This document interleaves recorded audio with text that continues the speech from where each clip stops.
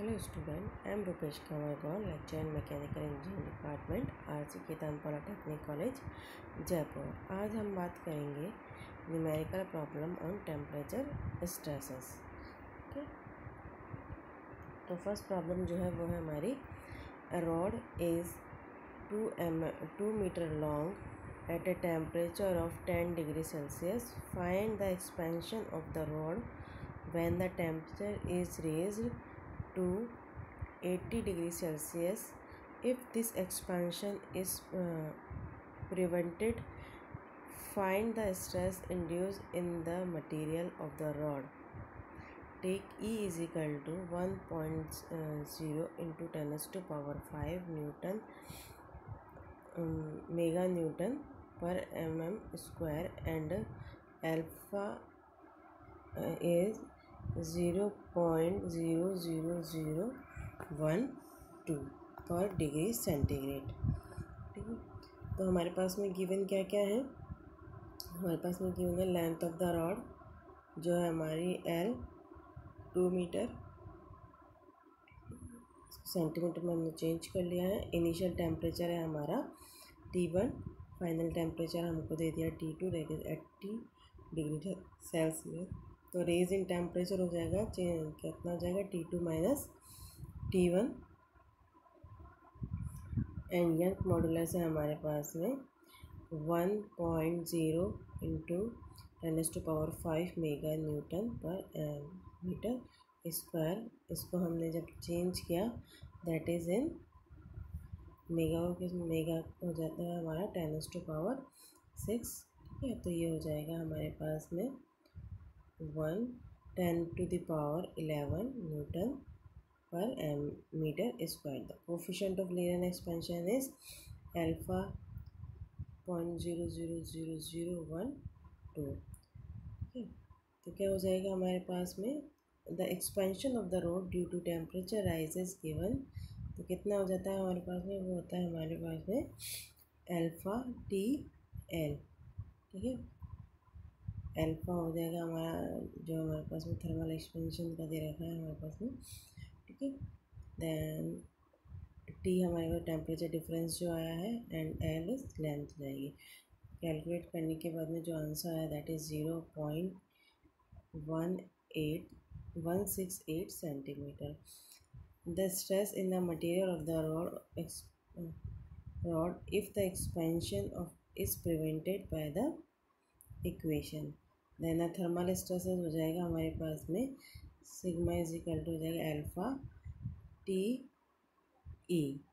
ठीक है, तो अल्फा हो जाएगा हमारे पास में वही 0.00012 into 70 into 110 into 10 raised to power 11।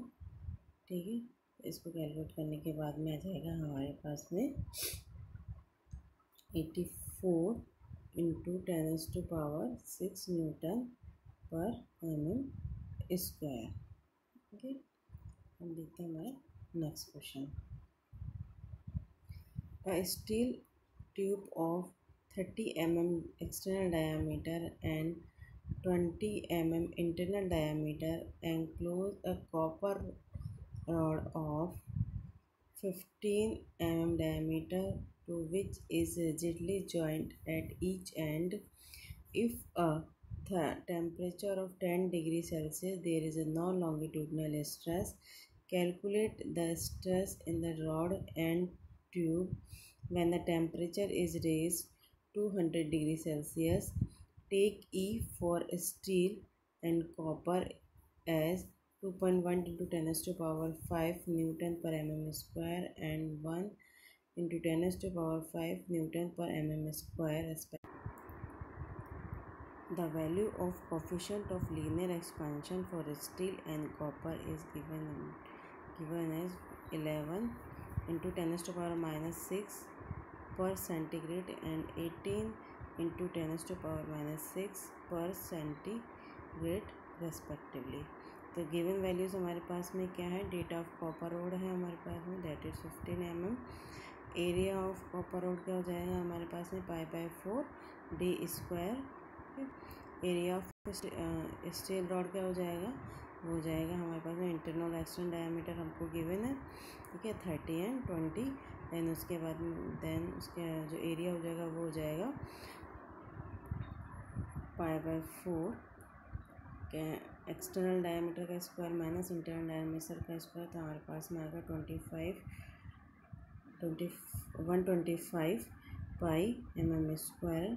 Temperature race हो जाएगा, राइजिंग टेम्परेचर हो जाएगा हमारे पास में 200 minus 10 degree, that is 190 degree Celsius. ई है हमारे पास में 2.1 इंटू 10⁵ न्यूटन पर mm²। ई फॉर कॉपर है हमारे पास में 1 इंटू 10⁵ न्यूटन पर mm²। Value for alpha, value of alpha है हमारे पास में स्टील के लिए, दैट इज़ 11 इंटू 10⁻⁻6 और कॉपर के लिए 18 इंटू 10⁻⁻6 पर डिग्री, ठीक है। As the value of alpha of a copper is more than that of steel, hence the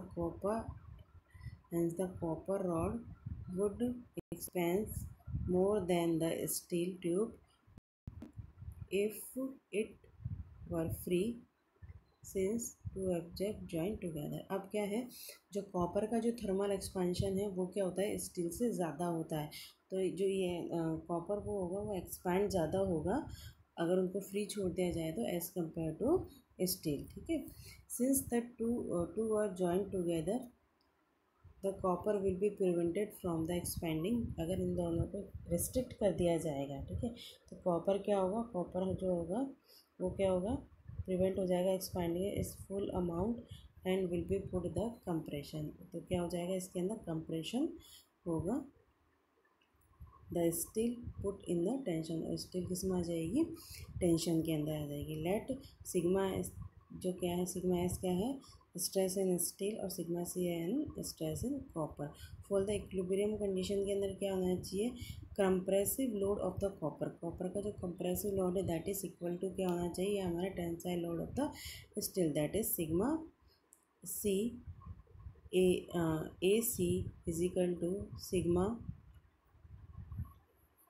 S A S, ठीक है। तो सिग्मा यहाँ से हमने इसका एक वैल्यू निकाल लिया है, सिग्मा ए एस की वैल्यू हमको गिवन है, ए एस की गिवन है, तो सिग्मा सी का वैल्यू हमने in terms of A sigma S निकाल लिया, that is 2.222 into sigma S, ठीक है। लेकिन एक्चुअली के अंदर ऐसा होता नहीं है। एक्चुअल के अंदर क्या होता है, जो थर्मल जो actual expansion of the steel होता है दैट इज़ वो क्या होता है, free expansion of the steel plus expansion due to tensile stress, जो उससे खुद का टेंसाइल स्ट्रेस है इसके कारण, और expansion due to steal free expansion, ठीक है।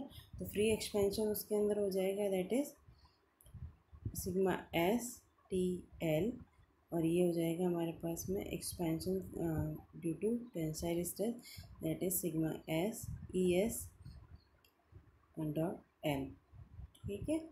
तो ये हो जाएगा हमारे पास में। तो अब क्या हो जाएगा, और अब नेक्स्ट क्या हो जाएगा हमारे पास में, actual expansion of the copper. अब actual expansion of the copper क्या होगा, free expansion of the copper minus contraction due to compressive stress. अब क्या होगा, क्योंकि जो कॉपर होता है वो हमारा बढ़ नहीं पाएगा, इसलिए जो उसके अंदर स्ट्रेसेस डेवलप होंगे that is compressive stress develop होंगे, उसमें कॉन्ट्रैक्शन होगा, ठीक है। तो क्या होगा, free expansion of the copper minus contraction due to compressive stress, तो वो जाएगा हमारा alpha C T L minus sigma C ई सी डॉट एल, ठीक है। But actual expansion of the steel is actual expansion of the copper, ठीक है, that is हमारे पास में ये जो हमारे पास में पहले हमको क्या हुआ है। देन इसके बाद में हमारे पास में जो आंसर आएगा, ये इन दोनों को इक्वल कर देंगे, इक्वल करने के बाद में ये इक्वेशन हमें मिलेगी। दोनों जो हमारी ये वाली इक्वेशन है, ये वाली इक्वेशन है, इन दोनों को हमने क्या किया, एक साथ कर दिया। देन इक्वेशन को सॉल्व किया, सिग्मा से की value in terms of sigma S हमने यहाँ पे पुट कर दी। देन जो हमारे सिग्मा एस की वैल्यू आई है वो आई है हमारे पास में कैलकुलेट करने के बाद में 35.235 न्यूटन पर mm square, substituting the value in equation 1, जहाँ से हमने क्या निकाला था, सिग्मा एस निकाला था, सिग्मा सी निकाला था, तो उसका वैल्यू आ जाएगा हमारे पास में 78.22 न्यूटन पर mm स्क्वायर। इस तरह से हम क्या कर सकते हैं, थर्मल एक्सपेंशन के अंदर हमारा वैल्यूज़ निकाल सकते हैं कि कितना कॉन्ट्रैक्शन और कितना एक्सपेंशन हमारे हुआ। इस आज के लिए इतना है student, thank you so much.